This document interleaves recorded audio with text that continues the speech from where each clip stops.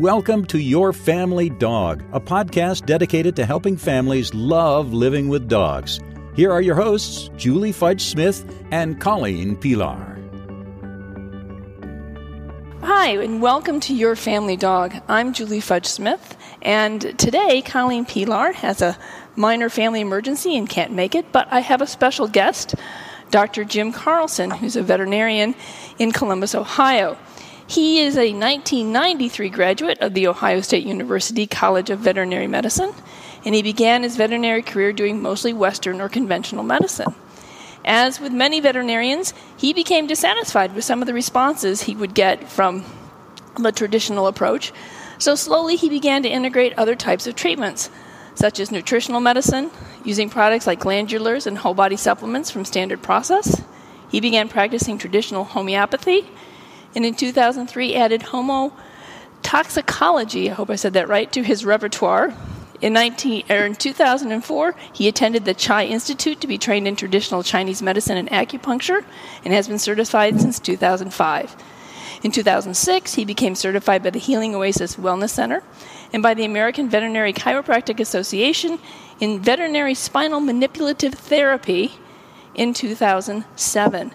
So he has a general practice called Lifetime Pet Wellness, and they've added laser therapy and pulsed magnetic field therapy to their repertoire.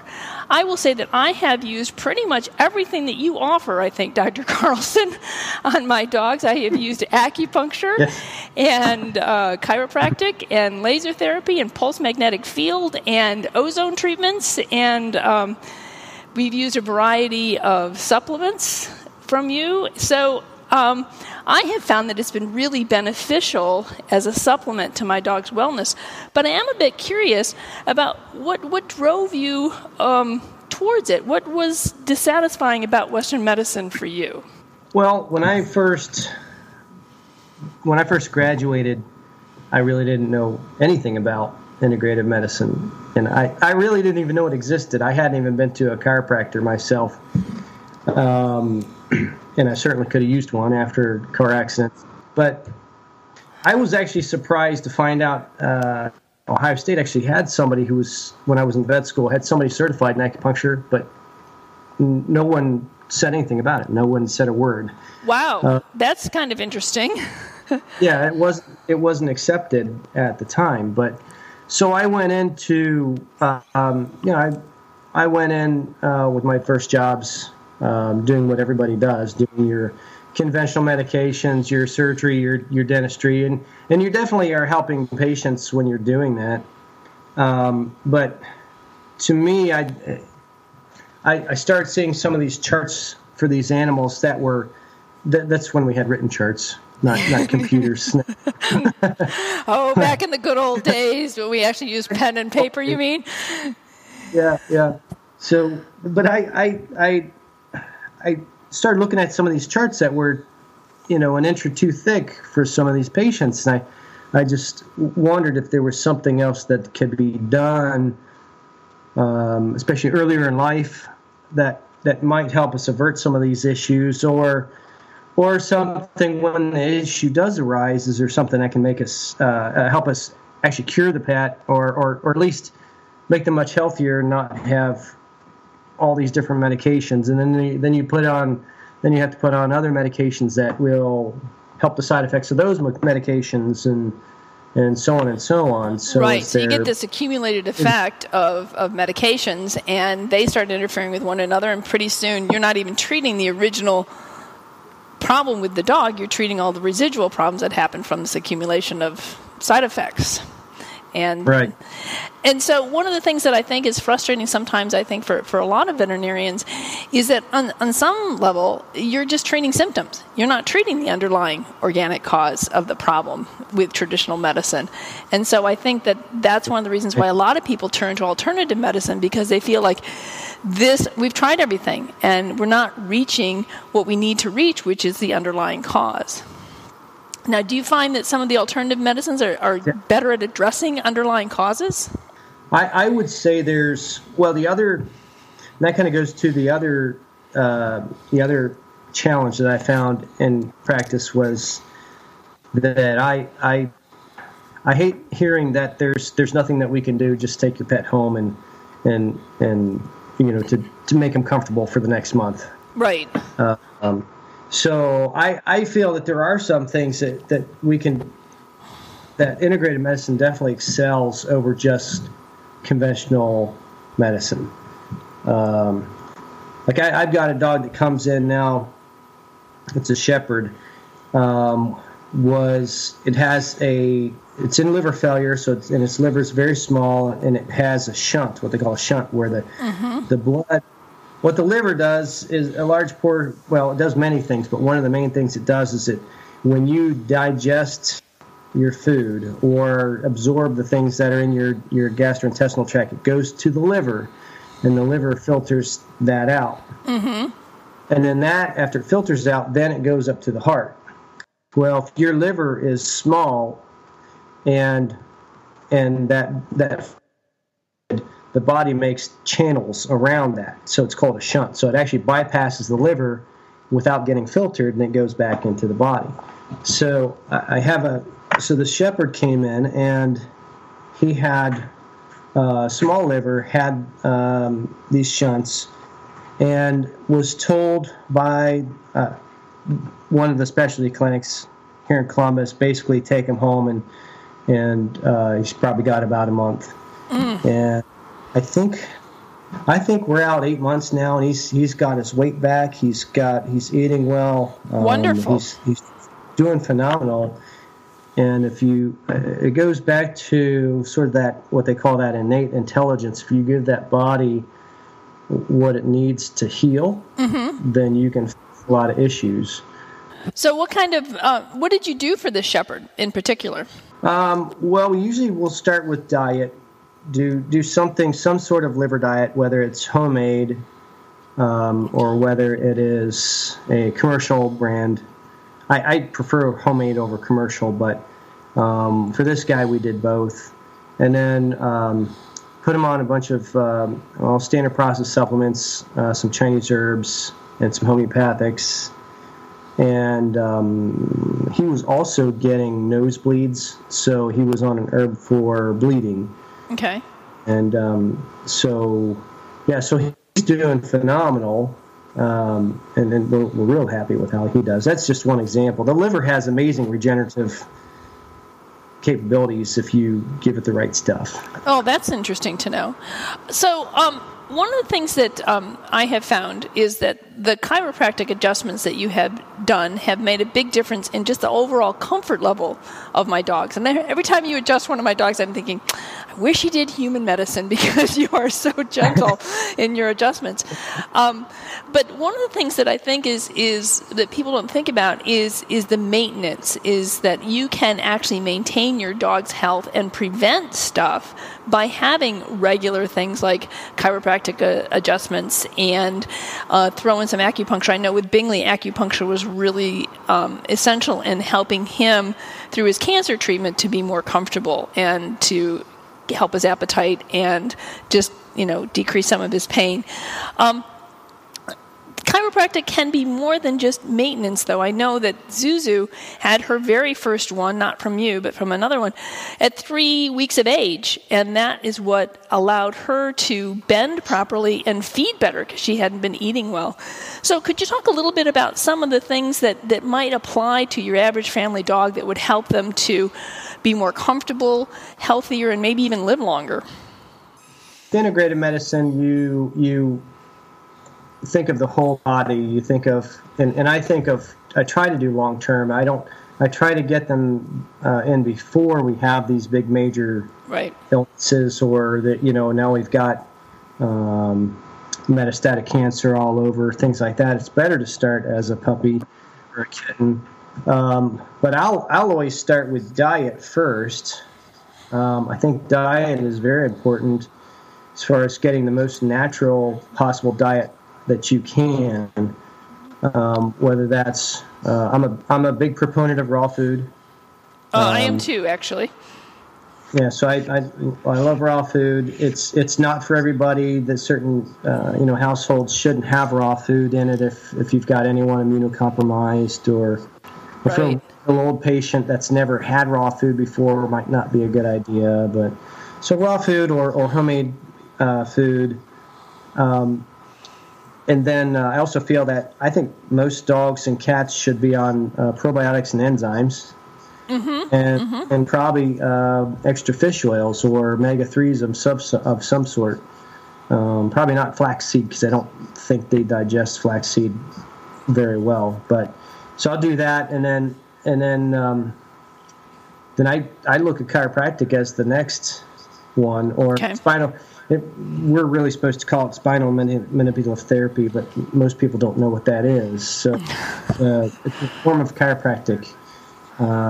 And because with that, then you're basically keeping the joints moving well. When the joints move well, then the nerve output and input to the spine is normal. The brain stays healthier.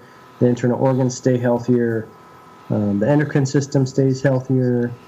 And the funny thing is that I first learned, I went with acupuncture before chiropractic. And it was, I don't know, to me it didn't really make as much sense to me as acupuncture. But since then, my view is reversed. I will almost always do chiropractic or adjusting first, before I'll add in the acupuncture. Just it depends on the case, but I just think that there's so much that keeping the spine and the other joints moving well, and in proper conformation is best for health. So.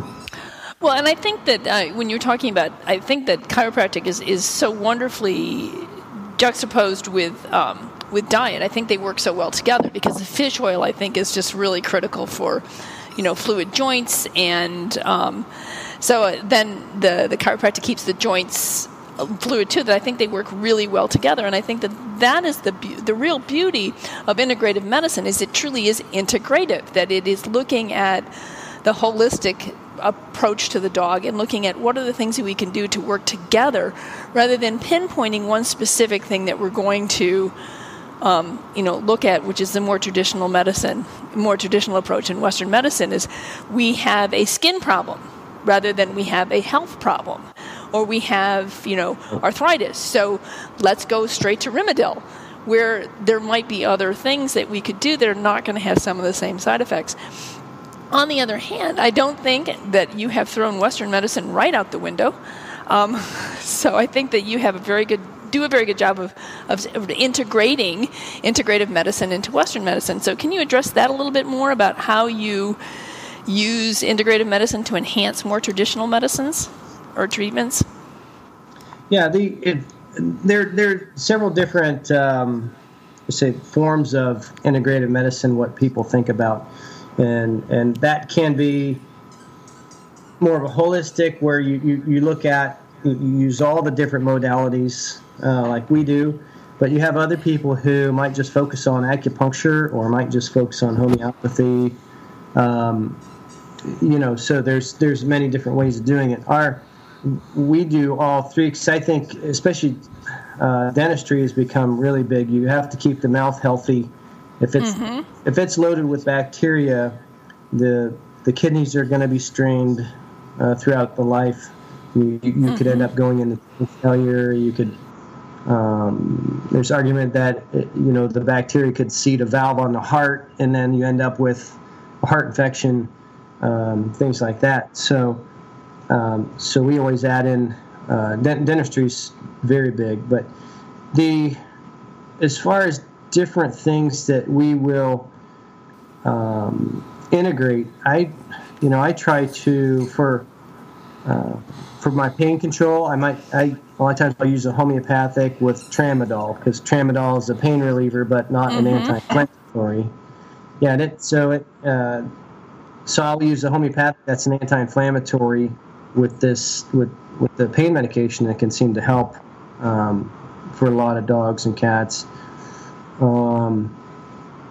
The other, I would say, is certain cancers. So especially lymphoma. Lymphoma is one. where a lot of integrative people believe that lymphoma is going to respond better to chemotherapy, support the patient with integrative means to keep the side effects down. Right. Because with lymphoma, they go in for their first treatment, the lymph nodes are down the next day. Almost back to normal in a lot of cases. So I would say that's one. For kidney disease, many of those, we will always. I always look at what can I add in that's going to help, not just cover the symptoms, but like you mentioned earlier, hit the base of the problem. Right. So. Right. Well, I was thinking some of the other things that we did, like when Bingley was diagnosed with cancer, we added in the ozone treatment, which I think was really helpful, and in making him more comfortable, but also just helping him recover from and not be as severely affected by the chemotherapy as he was. He really handled his chemo well, and I think part of it was because I continued with the acupuncture and the chiropractic, and we added in a few other things. So you want to talk about some of your more unusual treatments, like the ozone treatment and the pulse magnetic treatment, what those are and how you use those? Yeah. I would put in there also laser. A lot of people are familiar or getting more familiar with laser medicine. The ozone it's where we take medical grade oxygen and turn it into ozone. We don't use room air for ozone generation because you make a lot of toxic compounds.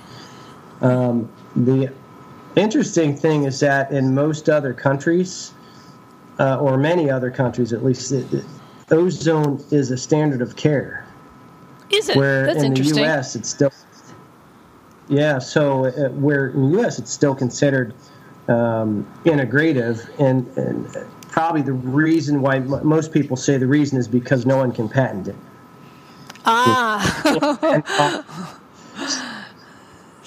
Yeah. So and actually the first there were ozone hospitals here in the U.S. I believe in Tesla. I believe was the first one who made a commercial ozone generator. Really? Yeah. So had no idea. Yeah. So Spain, Russia, Cuba, Italy, many of these Germany, many of these countries are using ozone all the time, especially since we're coming up against some of these super bugs that are resistant to a lot of bacteria, antibiotics. Right. Which is pretty scary stuff. Yes. And so ozone, as far as administration, it can be done many different ways. Probably the most common is rectal insufflation, where it's almost given like an enema. Okay. The second one is the auto hemotransfusion, which is what we did with Bingley. And right. I think we did both, actually. We did do both. You draw out. With that one, you draw out some blood. You put an anticoagulant in it so it doesn't clot. Dilute it with saline, and you treat it with ozone, treat it with ultraviolet light, and then you give it back to the patient. Other ways it can be used topically. We can ozonate saline, so you could use it in the eyes or given subcutaneously. So there's several different ways to use it. And what does ozone do for a patient? So it does many things. But basically, it's cancer hates oxygen. One of the theories that we get cancer is because we don't have enough oxygen in the tissues. Okay. It's effective against fungus, bacterias. It stimulates, if you have areas of the immune system that are hyper stimulated, so like an autoimmune disease. Oh, okay. It can help modulate the immune system, so it can bring that excess immune system down. But at the same time, if you have deficient areas of the immune system, it can stimulate the immune system to bring it back up. So it works to modulate, not make excessive or anything like that. Right, which is why it can be used, I think, in conjunction with something like chemotherapy, because it's not really directly interfering with chemotherapy, it's supporting it. Is that correct?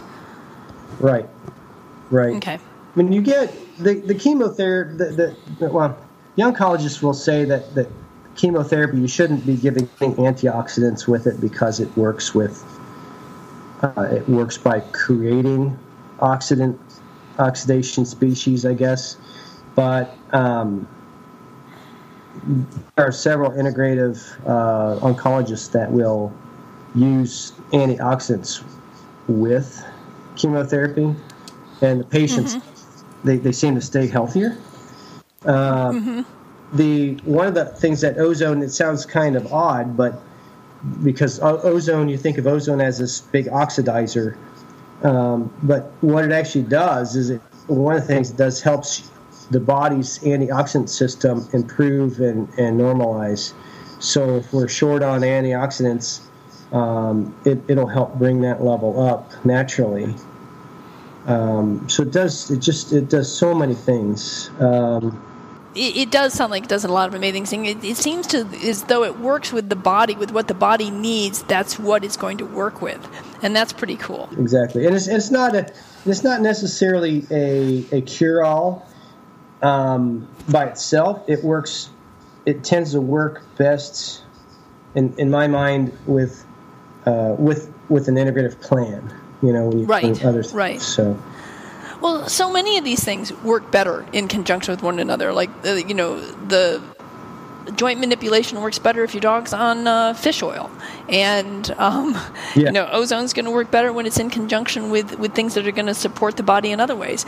And certainly a good diet with, appropriate proteins and all the other things that dogs need are going to help to maintain a dog. One of the things that I think why when both of my dogs got cancer last year, why they did as well as they did was because underneath the underlying cancer were two very healthy dogs who'd been on good nutrition all of their lives and supplements.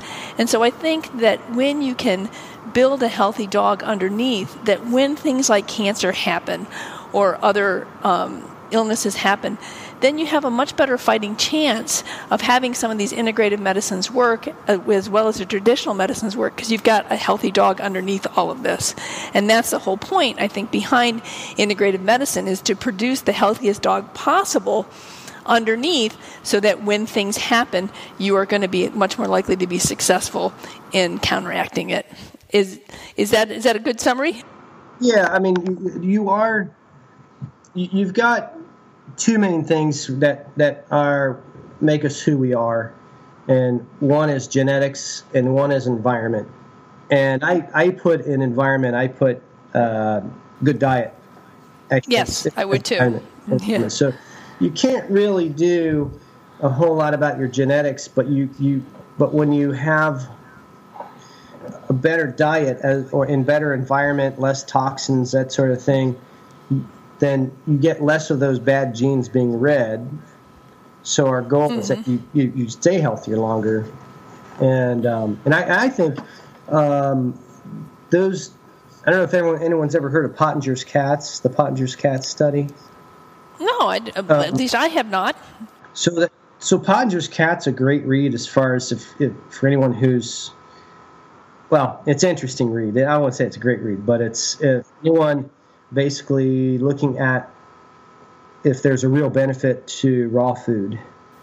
Okay. And he basically did a study with cats that he was looking at one thing and found out that his colony of cats were getting sicker when they were on this processed food. So then he made it into a study.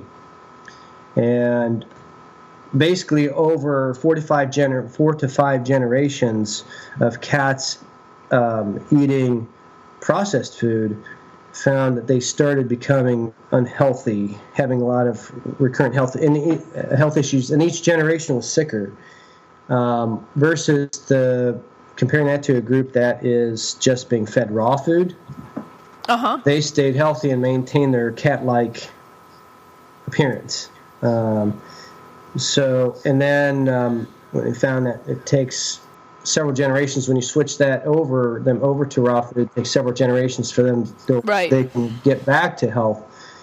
And that's one of the arguments right now with humans is that the generation, our young generation coming up now is now that 4th, 5th generation of Pottinger's cats, and of processed food. And you see what our health does, and I don't know how. I that way as humans as well. We're and with pets that are on this processed foods for so long, they're just getting sicker and sicker with each generation. Yeah. That makes a certain amount of sense. It was interesting. A friend of mine was, when they renovated their kitchen, they pulled a counter out, and what they found behind the counter was a grocery list. And this must have been from like the 1950s. Oh, but what was really interesting is what was on it was milk, flour, eggs, fruit, lettuce, meat. There was not a single processed food on the entire list. Yeah. And so I think to myself, wow, we have really changed, because how many of our, lists are, cornflakes and bread, not the flour to make the bread, but, the bread. Yeah. And so I think that there's a lot to be said. And I think, Twinkies. Yeah, that's right. I also think, too, that one of the problems with current health is not just, even if you were to eat raw, I mean, what are we feeding our cows? We're feeding them corn. That's not what they're supposed to eat. They're supposed to eat grass. And so I think sometimes we are really altering the food chain by what we're feeding the things that we eat. And that can make a big difference into how we process foods. And I don't know if you're familiar with Mercola. No. But Mercola is integrative medicine. Now he sells his own products, but he also has some really neat articles. And then his counterpart, Dr. Becker, is on the veterinary side. Right. So she also has some really neat stuff. They have newsletters that you can get emailed to you. But he really looks at Alzheimer's and those he thinks that one of the why Alzheimer's is growing so rapidly in humans is because of these massive cow lots and the stuff that they're being fed. Huh.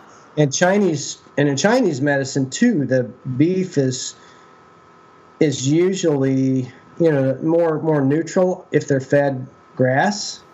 Mm-hmm. If it's cattle and that have been fed just grains and corn, the energetics are more warmer to hot. So even the Chinese have even seen this, in food energetics. Wow, that's very, very interesting. What we'll do for our listeners is we always have some follow-up notes and links, so we will get links to some of Dr. Mercola's and Dr. Becker's articles. If you want to send me those, I'll make sure they get on our website, as well as we'll get a link to Pottinger's cat, because that people might find that to be interesting as well. Mm-hmm. One last thing I wanted to talk to you about was the idea of what is the pulse magnetic, because I had no idea what that was about when I came in, and I did find that it helped with lameness in Bingley. So if you wanted to just talk about that, and we'll wrap it up. Yeah, that pulse magnetic uses healthy frequencies of magnetic energy. And there are many different brands and versions of it out there, ranging from some people say it's better just to have the magnetic energy of the earth, as you're stimulating energy, which I don't believe, because we get that all the time. Or you use stronger pulses. And so what this does is it uses a pulsing device that gives you a pulse of energy.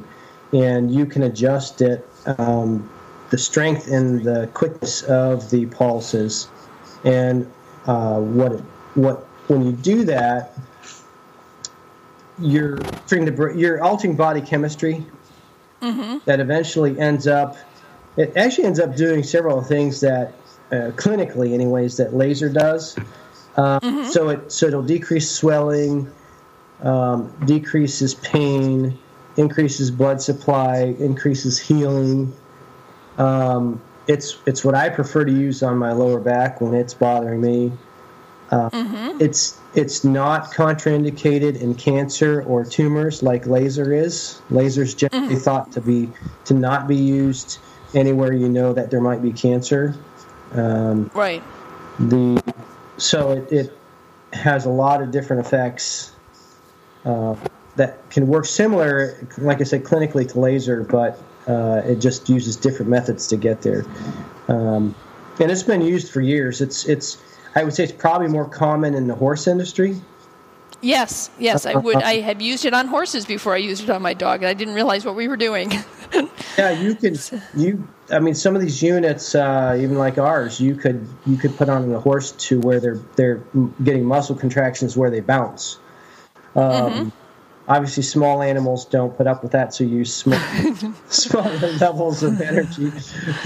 Yes. But I have a lot of agility people come in, do it before an agility core trial, because you've also got the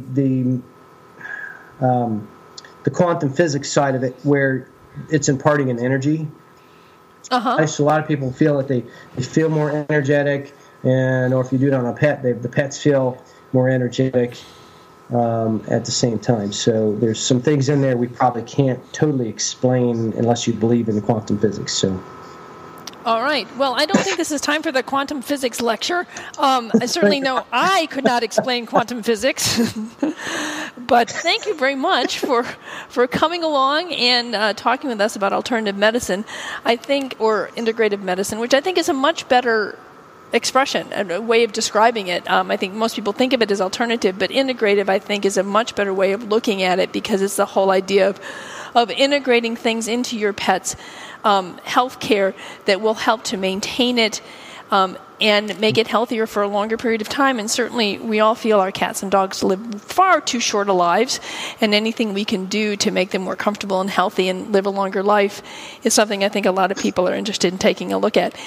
If I'm lucky, I have lots of wonderful veterinarians in my area, but for those of our listeners who may not be as close to an urban area as we are, is there a place that they can look up holistic practitioners, acupuncturists, or chiropractic doctors? Is there any kind of a national online directory or anything like that where they might be able to find somebody? There are a couple. You can do the ahvma.org, which is the okay, and that's the Holistic Veterinary Medical Association. I hope that's the right one, but you could also just Google American Holistic Veterinary Medical Association. You can also do tcvm.com is the Chi Institute, and they have a locator on theirs. Okay, great. The Healing Oasis I think it's .edu. That's where I learned chiropractics. He has a list of members, certified members there. So there are a few different places to go. Well, great. We'll make sure all those get on our website as well, and we will also link to your website. So for those of us for those people here in Ohio, they'll be able to find the Lifetime Pet Wellness Center, which I'm so glad I found. I was wondering if I could add in one little thing too about. Sure. So with the integrated medicine, you're going to find there are some challenges as far as, number one, got to get the medications into the pets. So whoever you're working with, and if these are being prescribed, please let that person know if you're not able to get the medications in, so they can come up with something else, like find a solution. That's one of the challenges. The other thing I would say is that there's so many things out there on the internet, and some of them are garbage, and others are good. Usually, if you're paying, if it's very cheap, if it's not a homeopathic and it's very cheap, it's probably, there's a good chance that the reliability or quality is not going to be as good, because the cost is usually not them just trying to get more money from you, but it's that they're they're likely putting more effort into quality control testing and toxicity testing, right, and making sure the active ingredient is in the herb, things like that. So don't jump onto the first one that looks great. Get recommendations from other people who have used it. Maybe even contact the company and make sure that they do quality control and make sure these things aren't loaded up with heavy metals or something like that. So. Well, that's right. As is usual, it's kind of, you get what you pay for. You're going to buy cheap. You're probably not going to get what it is you're really looking for. So those are two great pieces of advice. And one of the things I learned from you is I now use all natural peanut butter to distribute pills to my dogs. I no longer use any with hydrogenated vegetable oil in it. So it's a little bit of a soupier mess, but we get it down. We get it down. So. Awesome. So thank you for that. I was like, okay, well, I guess they can have the same peanut butter I get. So we have this big jar that's just the doggy peanut butter, but it's pretty good stuff. So thank you for that. And thanks again for coming on Your Family Dog. And you have a great rest of your day. Thanks for having me. You too. Thanks for listening to Your Family Dog. Got questions? Interesting ideas? Colleen and Julie would love to hear them. Call 614-349-1661 or visit www.yourfamilydogpodcast.com to share your thoughts.